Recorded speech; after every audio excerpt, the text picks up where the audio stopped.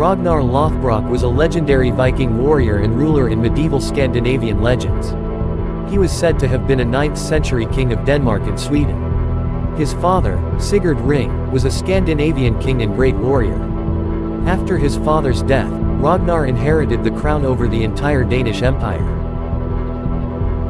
In my mind, I wish I never left her for. So Ragnar Lothbrok was never a farmer.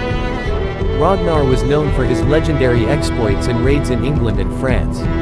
The historical basis of Ragnar's life is uncertain, with much of what is known about him having been passed down in oral traditions and later recorded in medieval sagas.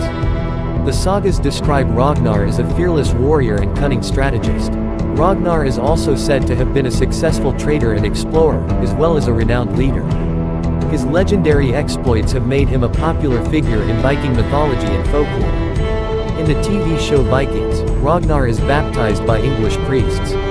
However, there is no historical evidence for this. So Ragnar Lothbrok never converted to Christianity. According to legend, Ragnar was the father of several famous sons, including Bjorn Ironside, Ubba Ragnarsson, Fitzurk Ragnarsson, Halfdan Ragnarsson, Sigurd, Snake in the Eye, and Ivar the Boneless.